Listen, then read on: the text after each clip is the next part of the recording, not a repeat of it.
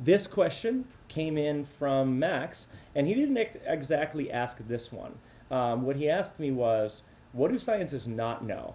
And I thought that this was such a good question that I think I might turn this into a series on YouTube. Maybe potentially every Friday I might do a question that science just doesn't know the answer to yet. And so this is one of my favorites. And the question is, what is the universe really made of? So believe it or not, scientists still don't have any idea what the universe is made of for the most part. What we do know is that we can look at matter and we can study matter, but 85% of everything in the whole universe is something that's called dark matter, and we have no idea what the heck that is. And so let me dive right into this question. Okay, so to start with, this slide will look familiar to people that are in my class because I did this question as a warm-up question. And so when we were studying matter, we learned that matter is anything that has mass and takes up space. And so you can look at the screen right now and you can try to figure this out. There's a few of these things on this list that are not matter. So a few of them are not matter at all, and most of these things are matter. And so I'll let you think about it for a second. Look at my big list here, and which of those things do you think is not matter? I'll show you. So everything that I crossed out is not matter, meaning that it doesn't meet one of the fundamental definitions. And we need to be matter, everything has to have mass and it has to take up space. So we've eliminated light, we've eliminated sound waves, empty space, magnetic force, gravity, and heat. And then we have this one that I highlighted in green here because that's what the video is about, and that's dark matter. So I'll show you how extensive dark matter is. Now, of everything in the universe that we have been able to observe, all of the matter in the universe that we've been able to observe, about 85% of all of the matter in total is dark matter, meaning we can't see it at all. We know it's there, but we can't see it. Now, if you look at this chart, this image came from NASA. This is showing percentage. This is all the matter in the universe, a little under 5% of everything. And then there's a big chunk of dark matter, and then there's this other big chunk of dark energy.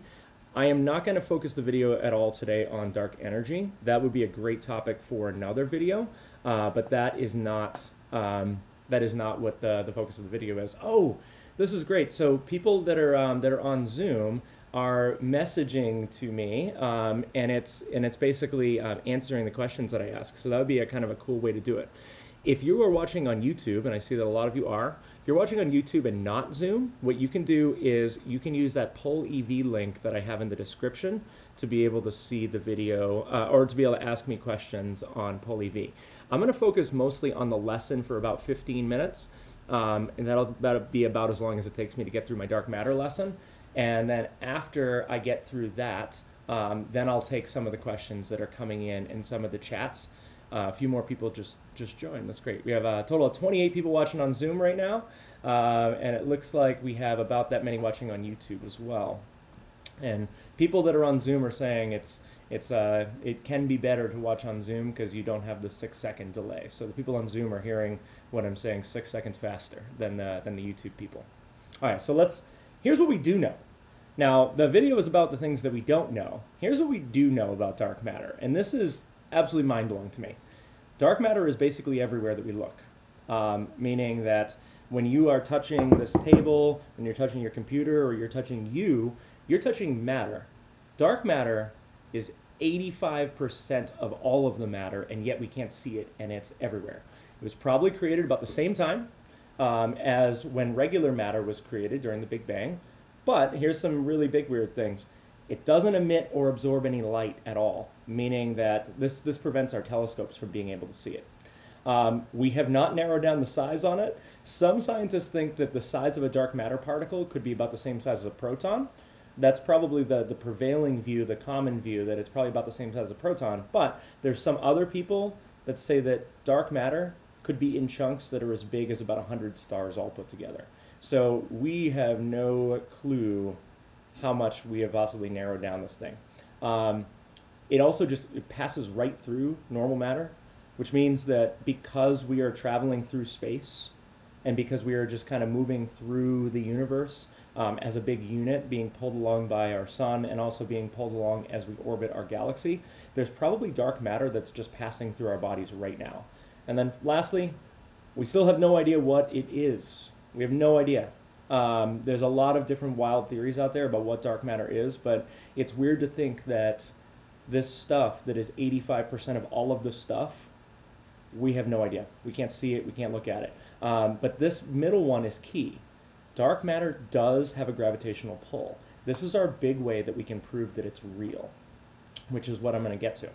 So reason number one that we know that this stuff is actually real, I'm sorry, I'm admitting a couple more people to the Zoom chat. Reason number one that we know that dark matter is a real thing is because we can observe the gravitational impact of it.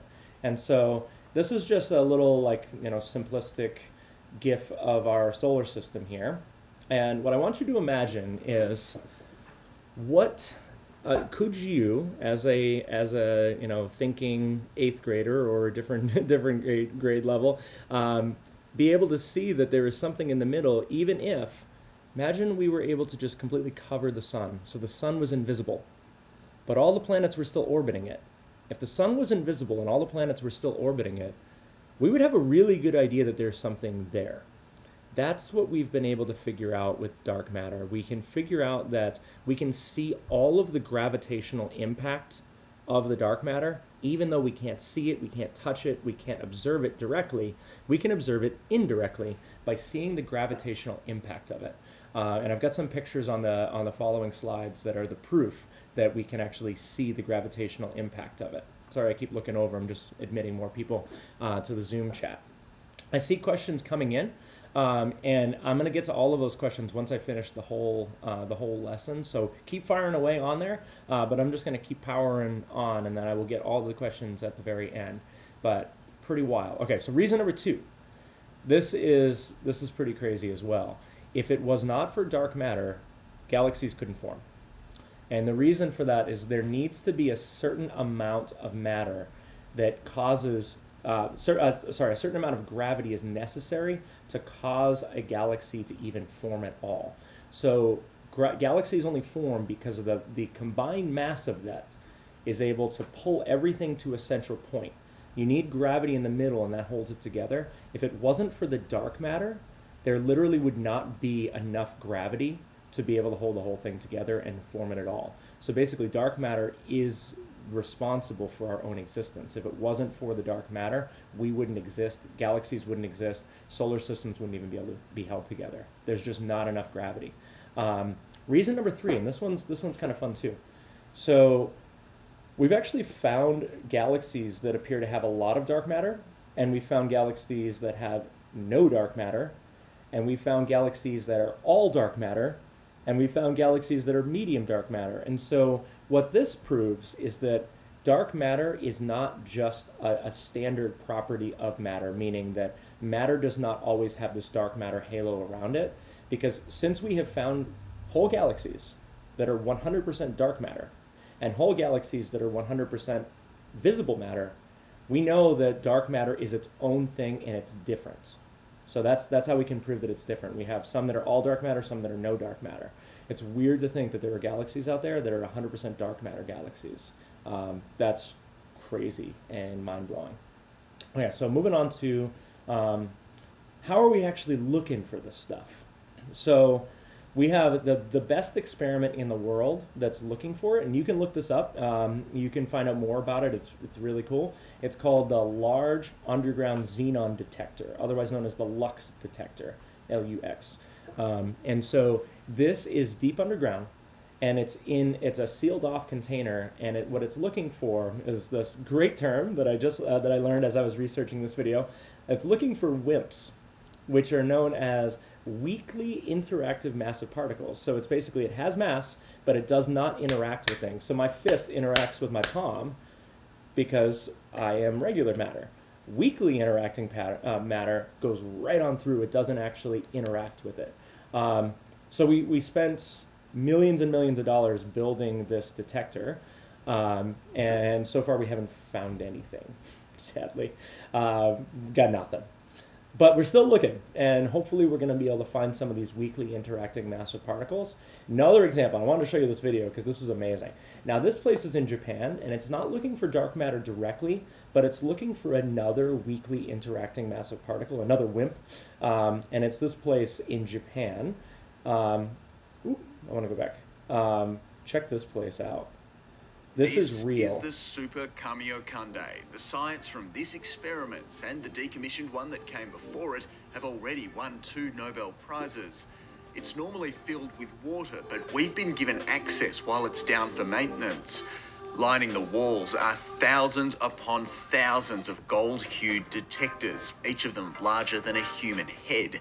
They're the key to spotting a neutrino. Basically, they're light bulbs in reverse. So in a regular light bulb, electricity goes in and light comes out. With one of these detectors, light goes in and electricity comes out. So that video, I recommend watching this in whole, in its entirety. It's really cool. But in any case, this has also not found any dark matter. Kind of a bummer, but they are looking for neutrinos, and you can look up about the progress that this place has made. It's really cool, and they go and inspect that chamber all the time looking for neutrinos, which are another type of WIMP, weakly interacting massive particle. Okay, option number 2. We're looking for it in space, of course. So we have what's known as the Fermi Gamma Ray Space Telescope. If you are following along on the slides that I linked in the description in YouTube, you can actually pull this up and open up this link, and it'll tell you all about the Fermi Gamma Ray Space Telescope. But basically, what they're hoping is that as particles come together in space, high energy particles like from supernovae, as they come together and collide, they might actually create really high energy light. They might produce gamma rays, and that might be proof that dark matter is out there, because if you have high energy dark matter collide, maybe it'll produce gamma rays, and then we can observe it and we can say, look, we found the dark matter, because we wouldn't see anything going into the collision and we see the collision coming out. So far, unfortunately, haven't observed any dark matter directly, but they are out there, and this is one way that we're looking for it. Option 3, in Switzerland, at the Large Hadron Collider, which is at the CERN Institute, they are actually trying to make their own dark matter. Like, if you can't find some in nature, make some. So basically, we are smashing particles together at really high speeds. In general, we're taking protons, and we're moving them around this pipe. This pipe is a 17-mile long or 27-kilometer long pipe that the protons get accelerated up to close to the speed of light, and then they smash together, and they release energy bursts. So this is an energy burst that was released from that collider here, and they're hoping that the energy burst will actually create dark matter. Now, here's the problem. Dark matter is undetectable. So we could make it, and it could be created, but we would have no way of detecting it. But they have a very clever way of trying to detect it. There's a law in physics, it's a really simple law that we actually study, and it's called the law of conservation of momentum. And so basically, when you have a collision, the amount of momentum that the particles have is conserved. This is what causes a Newton's cradle to work the way that it does. The momentum is conserved. So what they want to do is they want to analyze the momentum of all of the little particles coming off and see if they can figure out the momentum of the particles that they can't see. So basically, if you figure out the momentum of all the protons, the electrons, everything else that gets created, if there is still momentum that is not accounted for, that was created, that's the momentum of the dark matter. Again, so far not successful, partly because they have a hard time trying to calculate all of the momentum of these really, really tiny particles, but that's what they're trying to do. Okay, this is the last way that we're looking for it, the last of the big ones. We're looking for it by studying galaxies. So as we look at different galaxies, this is like I referenced earlier, some galaxies have more dark matter than others. And so over time, like if we look at how galaxies evolve and we study some galaxies that have a lot of dark matter, some that have a little, we might be able to resolve our views of them to a close enough level that we're seeing it so well that we can actually see the dark matter. Basically, by looking for galaxies and studying their gravity, you can see the gravitational pull of the things in it. This allows us to see all of the matter, which means that we could potentially see, if we know what the regular matter looks like, we can see that, and we can study the gravity of all of the matter, then we can recreate where the dark matter is. So that's a really promising option. So I have some links, as I have always at the end, and I do want to credit this TED Talk was the best one that I saw. I watched this thing, and I created a lot of this presentation while watching this TED Talk. So if you want to listen to an actual astrophysicist rather than me, then watch this person's TED Talk. They will do a better job than I did. Kurtzagut, as always, ends up having a really good video on this. And then definitely check out more about the Super Kamiokande because it's just so cool. But basically, this topic I find really fascinating because the idea that we are like surrounded by this stuff and yet we can't see it is something that totally blows my mind. And so that is it for the lesson part of the video today. I'm gonna go into the question and answer part. And if you are writing in questions right now, if you would like me to unmute you so that you can ask your question directly, and I could even I can put your face up there or not, please let me know, because it would be kind of cool to get a question that is being asked by someone directly, kind of like a radio call-in show. So ask away, and I'm gonna look through the Zoom chat and see what we got for questions in here. Okay, Donovan asked a really good question, which says, is there an opposite of dark matter? We think probably yes. So there's a concept in astrophysics that's known as supersymmetry, and you can look this up. Supersymmetry is basically that every fundamental particle has an opposite fundamental particle.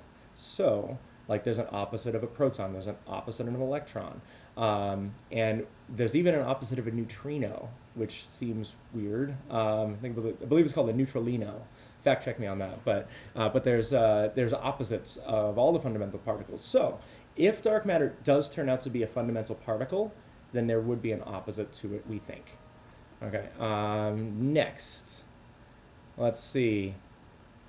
Why exactly is it called dark matter? Great question, Daniela. And the reason it's called dark matter is because we can't see it. Since it doesn't emit any light and it doesn't absorb any light, it doesn't reflect any light, doesn't even interact with light. So it's, to our eyes, dark because we can't see it. So good question. If the sun was invisible, would we still get sunlight? No. We get light because our body is detecting that visible light. And so, yeah, it would be dark if we couldn't get it. Emmett asked a great question, which is, how does dark matter interact with matter in general? And weirdly, it doesn't. It just doesn't interact at all. So it goes right on through. It's basically able to just kind of pass right on through with zero interaction, we've found. The only thing that it seems to do is it has its own gravity. So it does have gravity, but it doesn't interact like normal matter would. Okay, so Dillon asked, if dark matter is called matter and is not a form of energy, why can't we interact with it? We have no idea why we can't interact with it. Great question, but we just don't know. So crazy. Joey asked if I would do a short segment on antimatter, and that might be a really good video topic, so I'm going to keep that in mind, Joey. Nice. Sophia asked, how do we know if it's different than just plain old regular matter? I asked this because we can observe the gravitational pull of matter as well, so what's the difference? We know that it's different because we can see its gravity and yet it doesn't interact with matter or light or produce light or reflect light. So we know that it's different because we can detect that it's there from its gravity, but we can't actually interact with that thing. So that's how we know that it's different. Dillon asked a good question. How are our planet's orbits affected by the dark matter? And yes, but not as much as the whole galaxy would be. So because dark matter seems to be relatively evenly distributed throughout our solar system, it doesn't have a strong pull that's changing our direction. The bigger effect is without the dark matter, it couldn't have formed a galaxy in the first place. So the dark matter caused the galaxy to actually form by pulling everything to the middle. But it doesn't affect our orbit that much, but it would affect it a little. We go faster. Here's how it affects us. We go a little bit faster than we should, based purely on just regular matter. So another question coming in from Miss Bonner. How does actually, so she's repeating a question back that she got from one of her students. How does dark matter go through our body without us knowing? All right, so since it doesn't interact with us, it can just pass through. And so we have a precedent for it. So if we think about the super Kamiokande, what this is looking for is neutrinos. Neutrinos also are these weakly interacting particles. And a neutrino, this is like amazing, a neutrino can pass through a light year's distance of steel without even slowing down. That's how non-interactive it is.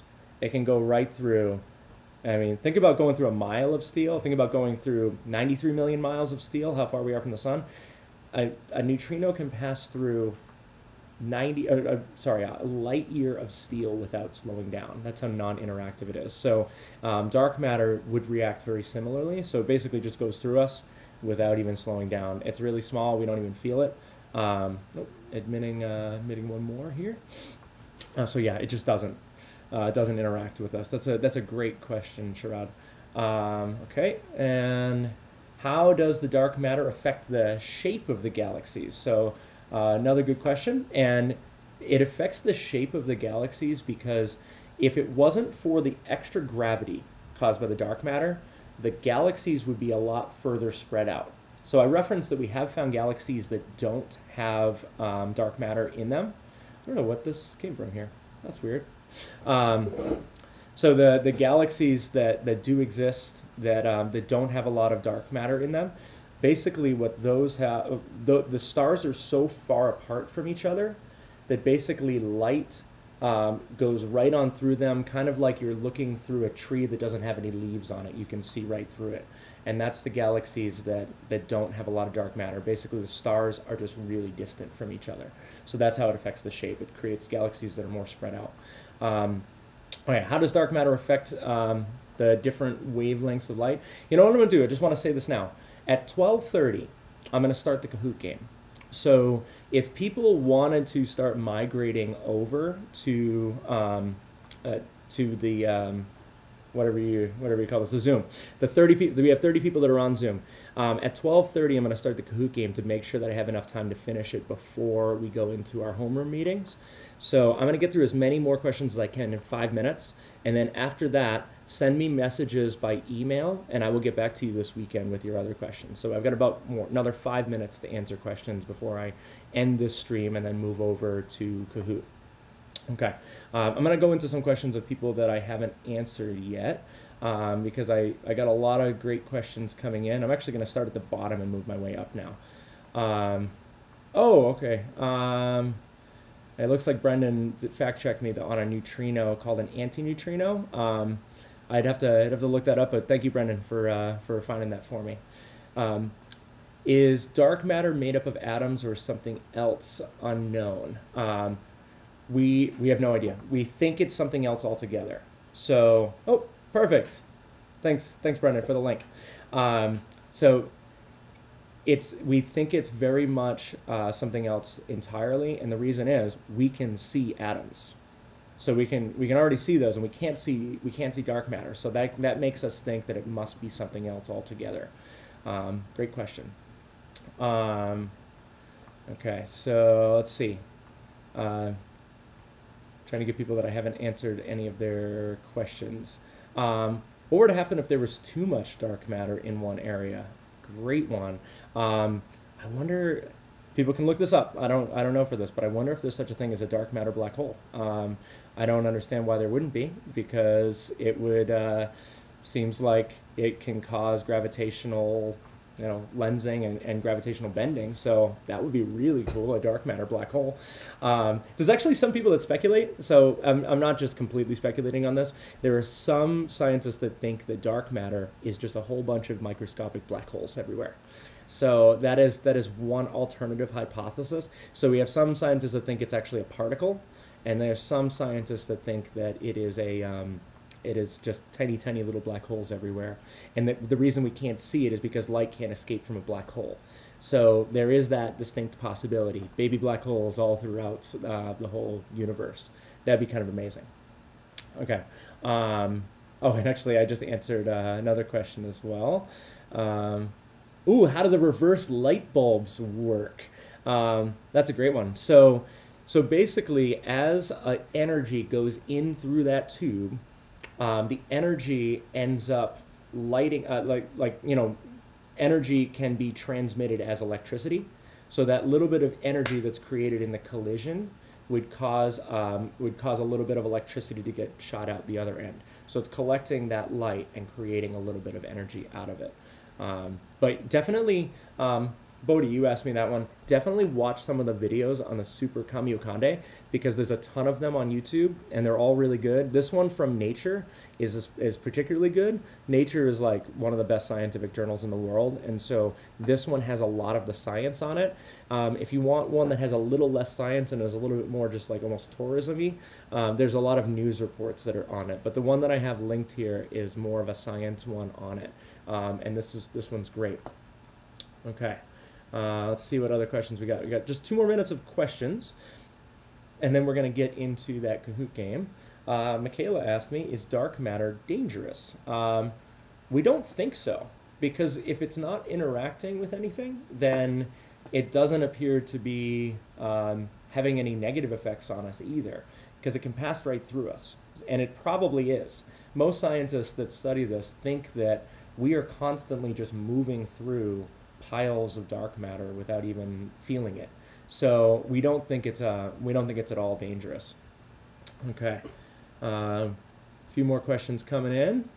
Okay, how did scientists discover dark matter if they can't see, feel, or interact with it? So Gianna, I think what you should do is take a look at the presentation, or watch the replay of this video. So I had one of my earlier slides that I won't rehash entirely. But the big ways that we have been able to observe it is we can see its gravitational impact. We've also modeled galaxies, and we found out that they can't actually form without dark matter, and that we've also been able to look at other galaxies out in space and be able to see a whole bunch of gravity, the effects of a lot of gravity in one spot, but no matter there. And that's what we've been calling as dark matter. So that's a really good question. All right, so it looks like it is about 12:30. Let me see if I can get, there's a few other good questions here. Oh, okay, this will be our one unmuted question. Okay, so Emmett, I am going to unmute you to let you ask our last question here.